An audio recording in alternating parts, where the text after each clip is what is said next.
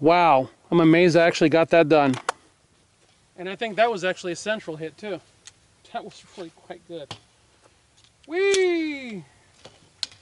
Hey guys, welcome back to the range. I wanted to do a quick video, and ironically, I made a long note for a quick video. Things that are easy to forget about your setup. Almost dropping my pocket knife when I reach for a magazine in haste. Forgetting about the pain that is caused to my body when I have things where I want them to be versus where they need to be. All right, let's mark that one off. Okay, what that is referring to is I was out here not too long ago. I'm teaching a class here very soon on PDW, and I was running a drill, and you guys who've been on this channel long enough over the last several months have noticed that I've been wearing a different pair of pants. And they're Wranglers, they're the hiking, the all-terrain pants that they make. They're like 26 bucks. And these are a $20 pair of jeans from Walmart. Well, what I found was I had the Magpul GL9s that I use, and they're in the pocket of the other pants. And originally they were in the coin pocket, which is actually, I'm sorry, they were in the tack pocket, which is in the slot where the coin pocket is on jeans. But the tack pocket on those pants goes all the way down, and it is the size of a phone. And what I have found is that I could have Magpul GL9 and my INFORCE TFX light side by side down in the pocket, and they perfectly would fit. Well, what I found the hard way was this angle right here started digging in to this muscle group right here, which I'm going to have to find the name because I can't remember. And it was causing so much pain that at night when I'd be laying on my right side, I kept waking up with hip pain. And I'd be like, oh great. So I'd have to turn over on my left. And I finally came to the realization that it was this combination down here. And also that the belt that I was wearing was cutting in. Because now that I've shed enough weight and kept it off, I now wear my belt where my waist is versus over the lower portion of my pudge to keep my pants up. And right now it's kind of saggy because this belt is not really set for these pants, which I need to fix that, which I'm not going to do right now. But anyways, so what I found was that I had to start changing where I was carrying my magazine. So I ended up putting it into the right pocket of those other pants I was telling you about. And one day, I was out here running a drill. I don't know if it's even going to do it, but I was shooting, and the Glock went empty, and I reached in to grab the mag, and I did, it's not going to do it. I did this. It's not going to do it because these pants are not as tight as the other ones. And this portion of my hand caught my knife, and my knife went. And I felt it, and I heard it, because these earphones can pick up things very quickly. These earphones can actually process gunfire fast enough for you to actually hear your round hitting the steel. It's that fast, how quickly they process and decay the sound of gunfire, or compress it. And I heard the knife hit the floor, and I went... And here's... Someone's going to say, well, yeah, well, you're in a fight, you're not even going to know that. I got news for you. You probably will. Some of the stuff I've been involved with, some of the stuff I've been involved in as a cop, how can I put this? I was in a gunfight one time. Now I want to be very clear. I do not want to try to paint a picture of badassery for you guys. It took me years to realize that there actually is a difference between a gunfight and a firefight. This was a gunfight. And because we went at this guy so hard and so fast and got him under control, it didn't turn into a firefight, but guys, he drew, okay? His hand was on the gun. But I remember in the midst of this gunfight, I was thinking about French fries. Why? Because I was hungry. The weirdest things will pop into your head. I remember thinking to myself, I can feel the individual pieces of gravel under my boots as I was approaching this guy.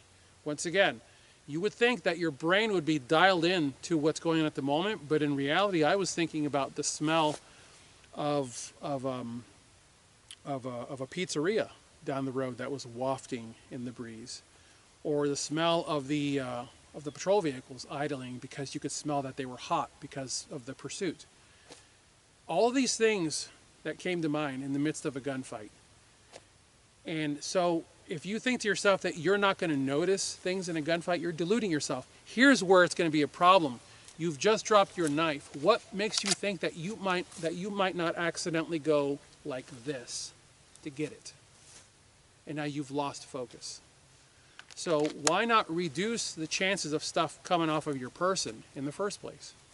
Which is why this morning I said to myself, I can't ignore that moment. I have to go back to my blue jeans. This is so painful. I have put in an order for some Vertex pants. Ouch. Yeah, that hurt. Yeah, if you've ever shopped for Vertex pants, you know that they're really top quality, but man, they're painfully expensive. But guys, it's the cost of quality. I used to have a really nice pair of Delta stretch pants, but that was like 60 pounds ago. And then I shed the weight, and then I was swimming in those pants. So I took them to the Samaritan Center to donate them. And I said to my wife, someone's going to have a good day when they get these pants for $3 because the person who's valuing them doesn't have a clue what they are. To them, they just look like jeans. Donated those pants. So anyways, what I'm getting at is this. Make sure that the choices that you're making as to where you're putting equipment is a wise choice. Because as you guys have heard me say before, if you take blue jeans, any blue jeans, at least for dudes, because girls, I'm sorry, the pockets they give you all, I'm like, really? You might be able to get a lipstick in there or a chapstick. I don't know. Anyways, but dudes, your jeans pocket, it's typically about 7 inches across the top. So bisect it 3.5. Take a pencil or a fine Sharpie, scroll a line straight down to the bottom. I think it's right there to the central to the bottom of the dart at the bottom of the pocket. Stitch right down the middle. Actually, you want to start from the bottom up. And when you get to the top, about this much, you go to the top and then go back and then go back again, because you want this portion to be as strong as you can get it to be. And that's so that when you draw your mag and reinsert your mag during training, that this portion is not going to come loose. And what you have now done is you've now integrated mag carriers on both sides of your pants. And my wallet consists of bicycle inner tube, driver's license, carry permit, debit card, credit card, and it slides right there. And then front pocket is my INFORCE TFX cell phone with chapstick right there, and a lighter. And the bottom of this pocket, along with my EDC light. Fighting light, EDC light. This is just a little rechargeable dealie from Streamlight. This light does not get used, period. It does not get used, except for when I train or should I get into a fight. And it has training batteries. They're dedicated, they say training on them. And when I train for low light, those training batteries are put into this light.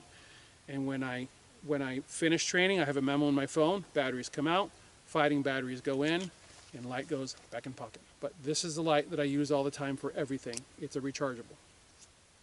Should this thing take a dump, I don't care, because my fighting light is always going to be ready to go with all of the searing lumens that it has. And technically my lighter could actually go in my coin pocket and it wouldn't be in the way. No, I'm not a smoker, but I always have the ability to cut, light, and ignite on my person at all times.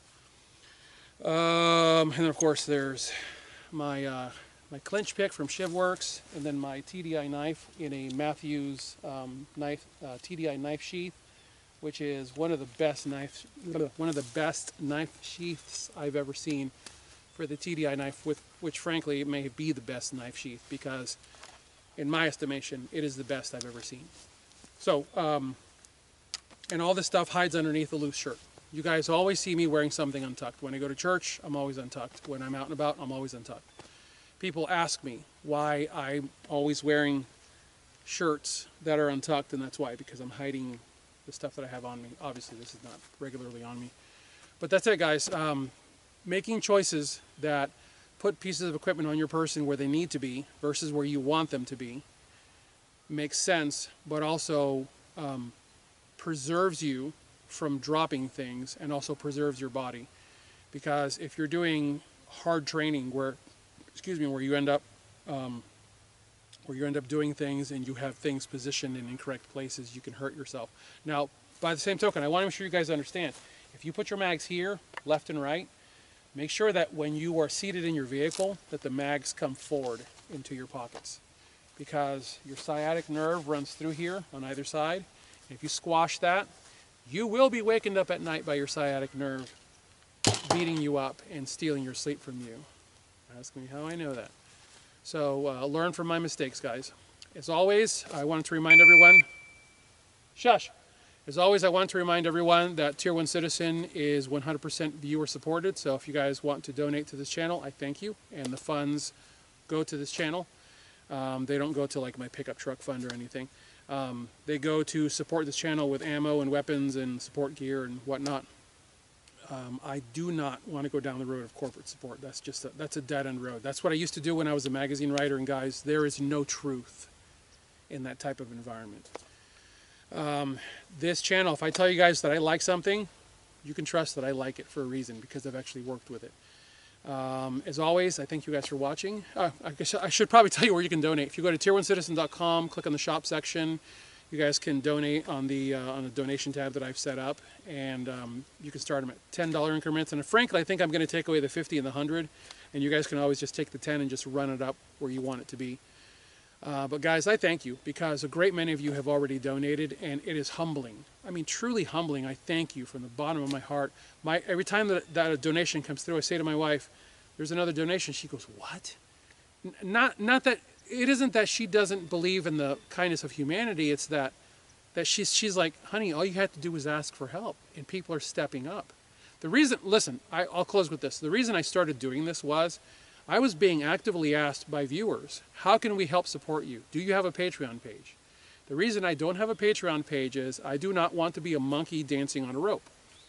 Because when you have a Patreon page, you are creating content, basically backdoor content for your patrons, and they get early access content or private content, like private access content kind of a thing. Guys, I'm dropping a video every 3 days.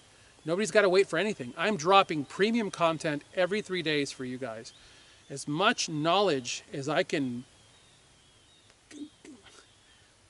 Okay, I was talking to my friend Zeke the other night, and he says, "Abner, you have forgotten things..."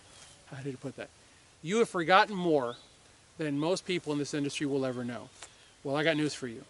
He's absolutely right. And I'm frankly done sitting back and being the quiet professional and waiting for someone to recognize. Yes, he's right. I do.